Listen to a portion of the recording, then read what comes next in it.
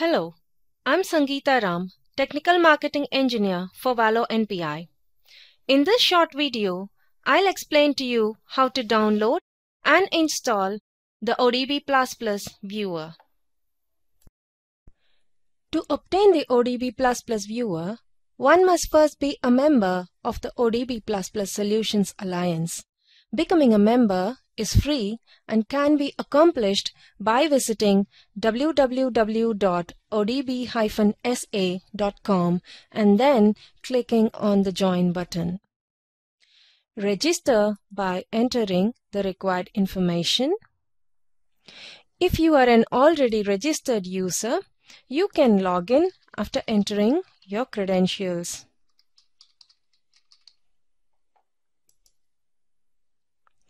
Once you log in, click on the Downloads tab or directly on screen from here, you will be taken to the Downloads page to download the latest version of the ODB++ viewer.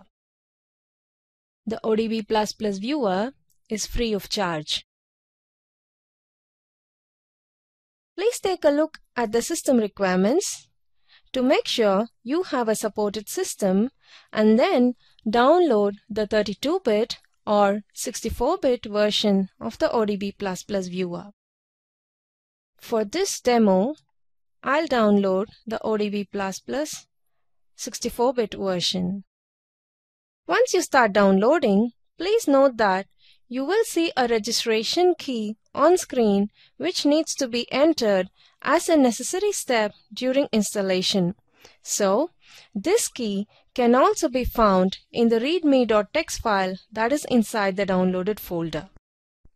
I have extracted the downloaded zip file into this folder here, and as you can see, I have the ODB++ viewer version 10 for Windows 64-bit installer along with required files, and there is the readme.txt file which includes the registration key.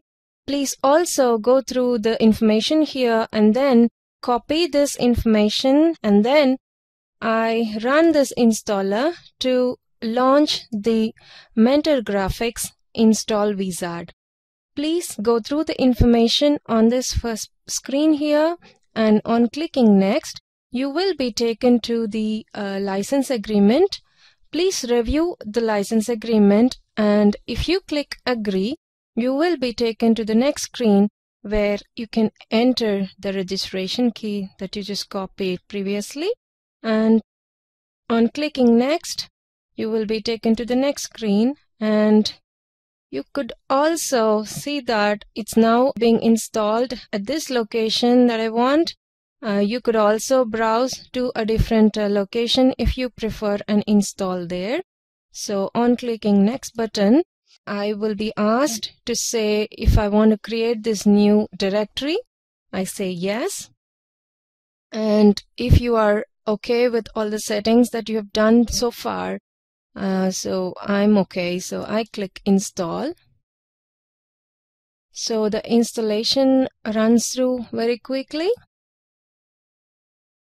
So the installation is now finished, and I want to make sure I have installed correctly by launching the ODB++ viewer.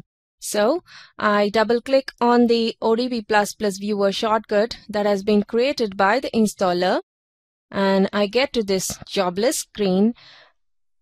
I click on the import button, and the installation folder comes with a sample file.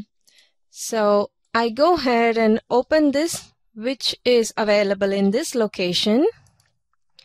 As you can see here, I'm going to import this demo_design.tgz file and click on OK here. As you can see, I'm able to launch the viewer and import this ODB++ design file that I have. If you would like to understand how to use the ODB++ viewer, then please take a look at the how to use the ODB++ viewer video that is available on the www.odb-sa.com webpage. And that brings us to the end of this demo. Thank you very much.